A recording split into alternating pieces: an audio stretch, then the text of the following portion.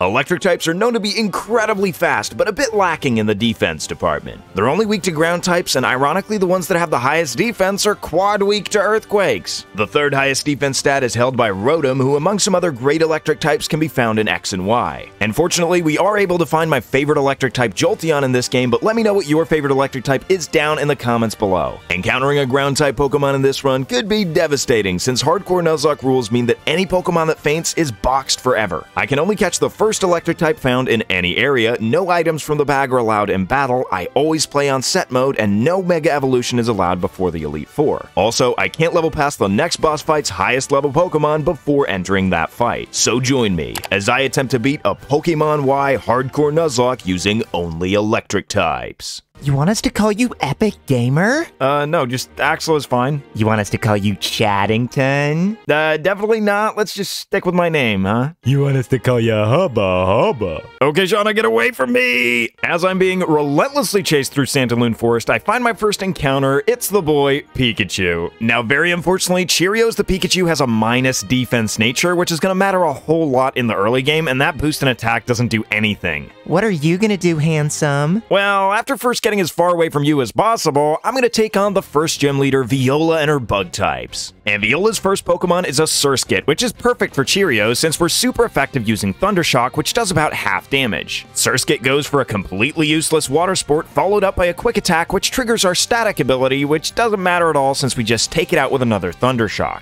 Before the fight, I made sure to get Cheerios as close to level 13 as possible, which means we get Thunder Wave upon leveling up, which we can use on Vivillon right away. We then get hit by Infestation, which is going to do 4 passive damage per turn on top of whatever damage Vivillon deals. My Thundershock looks like it's going to be a 3-hit KO, as we then get hit down to just 11 HP, after which we can hit Vivillon down into the red. Vivillon then gets paralyzed, leaving us at 7 HP before Viola goes for a potion, and it's looking like after a Thundershock, it might not be enough to go for another one. Left on 3 HP, however, Cheerios managed to pull out a crit, taking out the Vivillon and claiming our first gym badge. After our victory, we move on to Paris Promenade. I mean, Lumio City. I've been playing too much Mario Kart. And on Route 5, we can encounter either a Plusle or Minun, and we end up getting Minun, even though I kinda prefer Plusle. Terrible special attack lowering nature aside, on Route 9, we can also encounter ourselves a Helioptile. How about this? Listen to this, dude. Would you like to trade a Love Disc for my Steelix? Sir, not only are you the dumbest guy in all of Pokemon, you can literally just catch a Love Disc right outside the Pokemon Center. And speaking of finding Pokemon, my next encounter is on Route 10, and I happen to find an Emolga, and I could have found both Eevee and Electrike here, but I guess we'll make do. And with that, it's time to take on Grant and his rock types, a fight I was pretty scared to go into since a lot of our Pokemon have minus defense natures, and on top of that, we have a really bad matchup versus Tyrant, but I start by going for a Rock Smash against Amora. I then get taken down to just 3 HP as I can go for another Rock Smash, taking it out, leaving just Tyrant. And just the fact that Dragon resists electric alone is enough to make this thing a threat, but it also hits like a truck, taking Rice Krispies down to half health, after which I can heal up 10 HP with an Orum Berry. I then go for a Charm to lower this thing's offensive capabilities as another Rock Tomb hits me down under half. Stomp goes first because of Rock Tomb lowering speed, but it doesn't flinch me and I can get another Charm off. Then after I survive on 1 HP, I can get a final Charm off, taking it down to -6, after which I decide to swap out into Cinnamon Toast Crunch. On the switch, Bite activates my static ability, which is huge since it's going to let me set up my double teams that much more easily. And a lot of you guys will know that I really hate evasion strategies, and I only resort to them when I think it's absolutely necessary. And even with +3 evasion at this point, and -6 attack on the Tyrant, it's still doing a lot of damage and managing to hit a few of these Rock Tombs, so it's still a very open question whether or not I'm going to be able to pull this fight off. Eventually, I do dodge enough attacks and use Shockwave, taking it down in the red, but of course Grant goes for a Hyper Potion. This is of course expected of a gym battle, and lowers my chances of winning this thing even further, but by some stroke of luck, I managed to dodge every single Rock Tomb and take out the Tyrant. Which makes me very happy that we got through the second gym fight without losing any Pokemon. These big stones are pretty resistant to weathering. Yeah dude, they're rocks. I think they can handle some rain. Leaving the sturdy rocks behind, we have to face the next gym leader, Karina, but not in a gym fight. And facing her 2 Lucarios can be pretty scary, but the first turn, she just goes for Metal Sound, and since I outspeed, I can just go for Encore, which in turn lets me safely swap out into Cinnamon Toast Crunch, and then do the same to the other Lucario. This gives us access to Route 11, where I find my next encounter, a Dedenne, and it is so cute! I name it Cocoa Puffs, buffs and move on to Reflection Cave. To tell you the truth, I'm not even sure if this place is real. Alright, that's a very creepy and fourth wall breaking thing for a video game character to say. And in Reflection Cave, I found my team of electric types' greatest enemy, Psychic Franz. After taking out his Chimecho, he sends in Golett, which I realize I have nothing to hit with. Across my entire team, I only have Rock Smash, Quick Attack, and Electric type moves, which means that I basically have two options here. Either lose and redo the run, or just try to stall this thing out of moves entirely. And if I'm potentially giving up the past 6 hours of my life here, I might as well go down trying. I was using Tail Whip to bait out the Iron Defense and Charm to lower its attack. Heck, I was even using evasion strats and everything available to me to avoid every single thing this thing could throw at me. And after 20 cold and dark minutes, I'd reduced the PP of this thing to a level only George Costanza can understand. And without Jerry around to explain the shrink, Psychic Franz went home without claiming the lives of any of my Pokemon. The mystical Pa bounced back and defeated me instead. Making it through Reflection Cave means we have to take on Karina and her fighting types. And of course she starts out the fight by going for a fake out on Cinnamon Toast Crunch, getting paralyzed from static in the process. But since Emolga's now learned acrobatics, we can make quick work of her entire team. She does, however, get a critical hit in the mandatory Mega Lucario fight, so I guess the run's over? Then on Route 12, we could get both Pachirisu and Mareep, but since Mareep is only available in hordes, I decide to use Honey so that we guarantee it. I name it Cornflakes and immediately evolve it into an Ampharos, after which it's time to take on the Buttman. And let's just say that Stab's super effective acrobatics from Emolga tears him a new one. After the fight, I grab myself a good rod and head over to Azure Bay. Here I can not only pick up the Ampharosite, but also fish up a Chinchou. And Applejack's here is at least some protection versus ground type, but that minus special attack nature, ugh. One level up and it evolves into Lantern. The future doesn't look very bright for me. Oh, I wonder if it's because I'm wearing sunglasses. Well, there is that, and the fact that you're a deadbeat criminal. I heard the power's back here in Lumio City. Nobody knows who it was, but they must be awesome. Who do you think it was? Ooh, toughy, Shauna. Could have been anyone but me. I guess there's someone else out there as strong as you, handsome. Yes, definitely, and you should go find them. Now that Shauna will hopefully leave us alone for a bit, we have to go up against Clemont in an electric-type standoff. The first turn, Clemont goes for a quick attack that barely does any damage at all, and after going for a Surf, Clemont switches out into Heliolisk to be able to dodge it using Dry Skin. Ironically, he then immediately goes for Thunderbolt right into our Volt Absorb so we can start setting up stockpiles. But of course, as we boost up, he immediately gets a critical hit Grass Knot as I confuse him with a Confuse Ray. I then start setting up more stockpiles so that he basically can't do any damage to us, and we can start chipping away at his health with Electroballs, which admittedly won't do too much damage per hit. However, eventually, I get it low enough to where I can swap into Dedenne, and even though it's not a particularly good physical attacker, I can use Dig and take out its remaining health. Flamont's next Pokemon is Magneton, and not wanting to be absolutely destroyed by a Mirror Shot, I swap out into Rice Krispies as he sets up his Electric Terrain. I then use Encore to lock him into Electric Terrain, an Electro Ball to break that Sturdy, and then I just start spamming Charm in order to use another Encore so that I can safely swap into Dedenne again. And even from Dedenne, a quad-effective Dig is enough to take out the Magneton, which means we're only left facing the Emolga. But a Swift Volt Switch deals with the rest of its health, meaning that we claim the title of the better Electric-type trainer in Kalos. We also get the TM for Thunderbolt, which is going to be super useful for every member of the team. Before moving any further, I pick up both a Sunstone and a Thunderstone, meaning I can evolve Lucky Charms into Heliolisk and Cheerios into Raichu. Have you ever poked a Pikachu's cheek? It's totally shocking, right? Listen, kid, you're definitely gonna be going places. And speaking of places to go, I move on to Route 14 where I find myself a Stunfisk. You just gotta love this guy. He's an adorable whoopee cushion.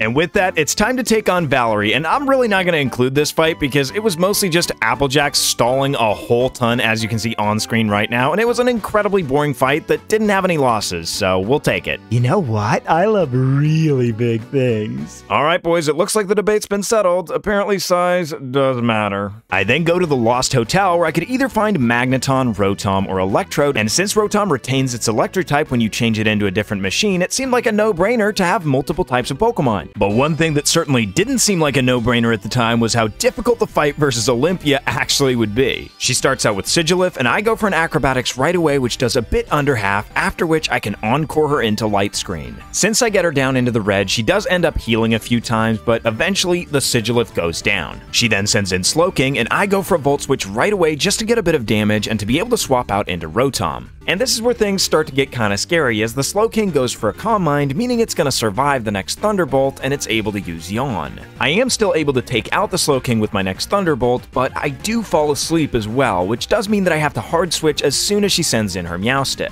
I swap into Cheerios, really hoping she doesn't go for a Calm Mind on the switch, but she just ends up going for Fake Out. I then use Nuzzle to paralyze the Meowstic so that Electro Ball can do as much damage as possible as she starts to set up her Calm Minds. The next turn, an Electro Ball does a huge amount of damage, and I'm just hoping she doesn't click Psychic, but she goes for Calm Mind, so theoretically this should be free. So I click Electro Ball, and it takes her down to like 1 HP, and Psychic gets a crit, taking out Cheerios. Since she's paralyzed and out of potions, I can send in Rice Krispies for the Thunderbolt, but I can't believe I got my first death of the run against Olympia of all people. I then get to choose the red or blue button, one of which destroys the earth, and I press red.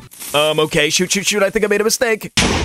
Now, you do fight Lysander 3 times in this game, and the first 2 went very well, so I'm just going to show you guys the last one here. He starts out with Mienshao, and I send out Cinnamon Toast Crunch. And I immediately just destroy the Mienshao with an Acrobatics, as he then sends in his Pyroar. Expecting him to maximize damage by going for Fire Blast, I use Volt Switch to swap out into Applejacks in order to tank it as well as possible. It does take me down below half, but at least I can take it out with a single Surf. Expecting a Night Slash from Honchkrow, I decide to swap out into Cocoa Puffs, who can tank it very well, but then I need to use Volt Switch to swap out since I don't want to get hit by a Steel Wing. I send in Lucky Charms, who tanks it very well and can then take out the Honchkrow with a Volt Switch so that we get to swap out Cinnamon Toast Crunch as Gyarados comes in. I really need Cinnamon Toast Crunch in here since the Gyarados has Earthquake, and it's never going to go for Earthquake against a flying type, so I decide to use a Volt Switch to get a bit of damage and swap out into Applejacks to tank the Aqua Tail, but I've got such low health that it takes me down to 13 HP. Now, expecting the Earthquake, I swap back into Cinnamon Toast Crunch so that I can go for the Encore the next turn, which means the Gyarados can't hurt me, and I can freely go for a Thunderbolt, taking it out. It wouldn't have been a one-shot if I didn't get a crit, but that certainly makes my life easier. Crossing the bridge. Handsome! Wait a minute. No. Hey, do you know what's about to happen? Oh boy, I wish I knew what was about to happen in this fight versus Shauna. See, normally in the game, these fights versus the rivals are not super difficult, but with a mono-type team, they can get pretty tough. My first order of business is to Volt Switch out onto Lucky Charms, who luckily gets charmed. I can then easily take out the Delcatty with a Thunderbolt as she sends in her Goodra, which does have Earthquake, so I Volt Switch out into Cinnamon Toast Crunch, who can dodge it and then go for an Encore. This is pretty much the best method I have to be able to deal with Earthquake, which would otherwise just devastate my team. Then in comes Delphox, and I immediately go for a Volt Switch, swapping out into Applejacks. And of course the Delphox goes for a Calm Mind. Delphox is pretty fast, so this is really bad since it goes for Psychic, which does over half, and after Lefty's recovery, I am not able to take another hit, so I decide to swap out into Lucky Charms. And this right here is a sacrificial switch, but I actually managed to survive on 23 HP, so I decided to go for a Bulldoze in order to lower its speed, and unfortunately Lucky Charms is gonna have to bite the dust. Emolga can then outspeed and get the revenge kill with Acrobatics, but I can't believe I did so poorly versus Shauna. Tierno and Trevor, however, are no problem. So in this scene, when Wulfric is just around all the Pokemon, does anyone else think of this image? It's all I can think of. Either way, Wulfric is of course our next opponent. However, much like using a real microwave oven, Rotom Heat made this battle quick and simple with a little bit of help from Ampharos taking out the Cryogonal in the end. Which means that we now have all 8 gym badges and can move on to Victory Road. And here we have to take on Serena for the final time, but just look at that sky background, that's insane. Now it's kind of sad to say that one of the things that makes this Serena fight difficult is that she has 5 Pokemon and that most trainers and even the gym leaders don't even have more than 3. However, I start the fight by going for a Thunderbolt, getting the paralysis, after which I get hit by a Psychic and swap out with Volt Switch into Cocoa Puffs. Dedenne does take a substantial chunk from Psychic, after which I can outspeed and take out the Meowstic. For whatever odd reason, Serena then sends in Vaporeon, so I decide to Volt Switch out right away into Applejacks. A resisted Muddy Water pretty much does nothing, after which I can take it out with a couple of Thunderbolts. And since I've got a Water type out, this of course means that Serena's about to send in Chestnut, so I immediately swap out into Frosted Flakes. Seed Bomb does nothing, but I miss my Overheat, and Brick Break does quite a lot of damage, so I decide to swap out into Cinnamon. I don't really sweat it since I know I'm going to get hit by a resisted Brick Break, and I even get the Paralysis, after which a quad effective Stab Acrobat acrobatics is enough to take it out, and I immediately Volt Switch away from Altaria. It doesn't do that much damage with a Dragon Pulse, and I forgot I didn't teach my Lantern Ice Beam, so I go for Thunderbolt as it then goes for Confide, so I decide to swap out immediately into Cocoa Puffs. Dedenne having its special attack lowered doesn't really matter since I just go for a Play Rough, taking out the Altaria the next turn. However, Super Luck Absol is the most threatening thing on the team here, so I decide to Volt Switch out right away into Cornflakes. Unfortunately, however, the Absol goes for a Swords Dance, and it doesn't even get a crit Night Slash, taking me down into the red. I then go for Signal Beam, expecting this to take out the Absol, but of course it leaves it on just 1 HP. Unfortunately, I don't have Quick Attack on anyone, so I decide to swap into Rice Krispies, who is pretty much just going to be sacrificed at this point. It's very unfortunate since Rice Krispies had Baton Pass, Nasty Plot, and Agility, so it could have made the Elite Four a lot easier. However, we still have one more Pokemon in the box, Stunfisk, and now that we've reached the Elite Four, it's time to add him to the team and get ready for the first member, Seabold, and his water types. It's not going to be surprising to anyone that I went for Seabold first. We do have the type advantage for this one, and even though Ampharos is somehow slower than the Postal Service in Sweden, it still outspeeds Clawitzer and takes it out with a Thunderbolt. This naturally means that Seabold sends in his Earthquake using Gyarados, so I instantly swap out into Cinnamon Toast Crunch to dodge it and just go for a quad-effective Thunderbolt to take it out. I then Volt Switch the Barbaracle for some damage, swapping out into Applejacks. I luckily managed to dodge a Stone Edge and then take it out with a Thunderbolt. Next is Starmie, which does unfortunately go for Light Screen, which is going to reduce the damage of my Thunderbolt drastically. However, my first Thunderbolt does get the paralysis, so another 2 is enough to take out the Starmie and beat the first Elite Four member. Second up, I decide to try my luck against Wickstrom and his Steel types. His first Pokemon is Klefki, which can be particularly annoying, and I even miss my first Overheat as it hits me with a Dazzling Gleam. It then hits me with a Torment, but since it only starts working the turn you use it, I'm still free to use Overheat and take out the Klefki. This means we have to go up against Probopass, and since I have Levitate, I'm expecting it to go for a Power Gem, so I swap into Applejacks. Now expecting it to go for an Earth Power, I swap into Cinnamon Toast Crunch, who can obviously dodge it and go for an Encore. I then use Volt Switch to swap out into Frosted Flakes, who can dodge the Earth Power with Levitate and then retaliate with an Overheat, hitting it down to less than half health. Unfortunately though, after that turn, the Encore ends, so I have to swap back into Applejacks expecting the Power Gem, go back into Cinnamon Toast Crunch, use Encore, and then I can do the same thing, swapping into Frosted Flakes, using Overheat to finally take out the Probopass. Next is Aegislash, a Pokemon that can be very tricky to deal with, so I decide this is going to be Brandflake's time to shine. The Aegislash immediately hits me with a Shadow Claw, which doesn't do too much damage because of my good defenses. It then gets paralyzed, and I use a Mud Shot to lower its speed, which does massive damage. It does that much because Aegislash's base defenses are only 50 in its attack stance. However, with the little health it's at, I can take it out with another Mud Shot after he's done all his healing, sending in Scizor. Expecting him to go for an X-Scissor here, I can just send in Frosted Flakes and immediately go for an Overheat, taking it out, winning against Wickstrom. I decide Drasna is probably the most difficult Elite Four member, so I try to tackle Malva first. She starts out with Pyroar, and my obvious option is of course going for Applejacks, who gets hit by a Hyper Voice and doesn't quite take out the Pyroar with a Surf. A Noble Roar does lower my special attack, but it's not enough to stop me from taking out the Pyroar with a Surf afterwards. Expecting an Earthquake from Torkoal, I swap out into Cinnamon Toast Crunch, who then goes for Volt Switch, swapping out into Applejacks. I immediately realized that I could have just gone for Encore and eliminated this threat, so I decided to do the exact same thing all over again, swapping in Cinnamon Toast Crunch on an Earthquake and then going for Encore. I then start hitting the Torkoal with Thunderbolts, and of course I have to deal with a few Hyper Potions, but a couple more Thunderbolts and it's done.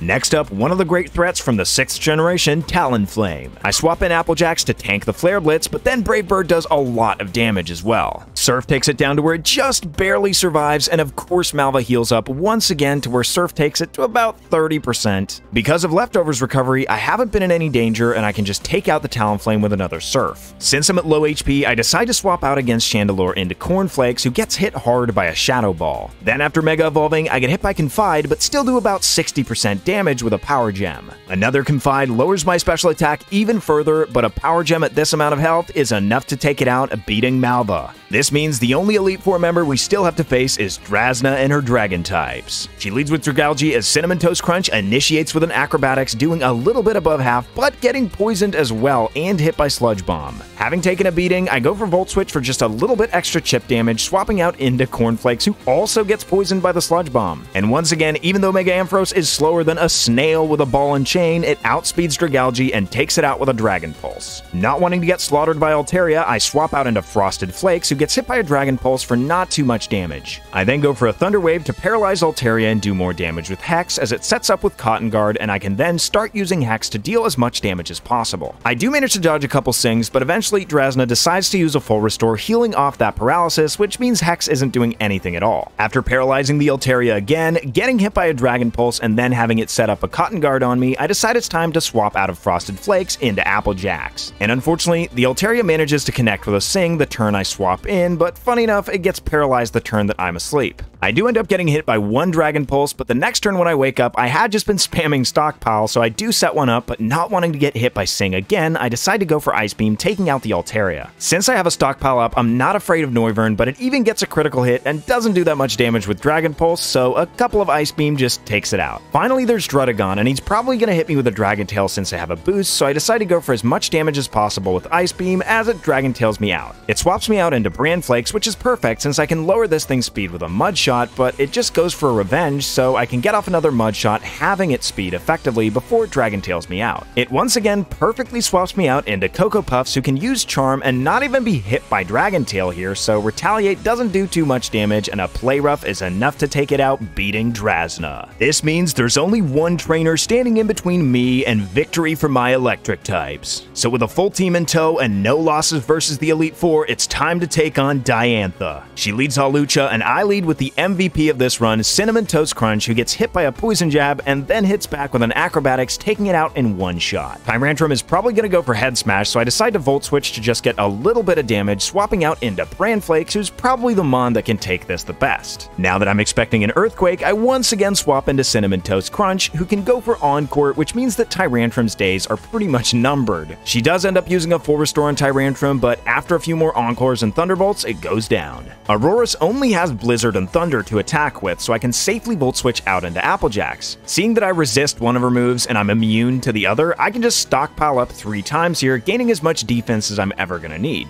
Then once I've used my 3 stockpiles, it's time to start attacking, and she did end up using another full restore here, but eventually I managed to take it out with another Surf. Gourgeist is very likely to come out next since it's super effective with Seed Bomb, but because of my 3 stockpiles, I'm not exactly afraid of that, and a couple of Ice Beams takes it out. At this point, the only thing standing in Lantern's way from just sweeping through Diantha is that I ran out of Ice Beams versus Goodra, meaning that I have to swap out. The main problem with this is that I now don't have any defense boosts going into Mega Gardevoir later on. She does end up healing Goodra, and I would take it out with 2 Play Roughs, but I missed the second one and just barely survive in the red from a Fire Blast. Another Play Rough takes it out, meaning we're only left with Diantha's final Pokemon, Mega Gardevoir. Knowing that Moonblast would absolutely destroy me, I swap out into Frosted Flakes as she Mega Evolves, and it doesn't do too much damage, but then the next turn, Psychic takes me down to just 5 HP. I heal up with my Iapapa Berry, but unfortunately, I checked my personality traits wrong, get confused, and Frosted Flakes just gets taken out. This is bad, since I would have been able to paralyze the Mega Gardevoir with Thunder Wave, but Bran Flakes comes in, can tank a Moonblast, and at least lower its speed before it goes down to another Moonblast. Now that the casualties are racking up, I decide to swap out into my own Mega Evolution, Ampharos. Now, even though I did manage to lower Mega Gardevoir's speed, it still outspeeds my Mega Ampharos. I mean, yes, I've been going on about how slow it is, and I still get to use a Signal Beam that does nothing. Now that I've lost half my team, I decide to send in Dedenne and go for a Volt Switch to just get some more damage and swap out into Applejacks. Because I gave Dedenne a King's Rock, I actually get the flinch and can swap in Lantern freely and go for a Surf. The next turn, I then go for another Surf, taking the Gardevoir into the red as it takes me out with a Moonblast. At this point, I've lost 2/3 of my team trying to fight this thing, and she of course has another full restore. I thought it was over at this point, but then Emolga shows me what a true MVP it is by doing over half damage and beating the Mega Gardevoir once and for all. And that's how I beat a Pokemon Y Hardcore Nuzlocke using only electric types. Look, did I know going into this thing that Emolga, Dedenne, and Minun would be absolute MVPs of the team? Nope, but I'm certainly glad I got to find out. And look, if you enjoy watching these runs, you could do me a little bit of a favor-do and click the like down below, and if you haven't subscribed to the channel yet, what are you doing?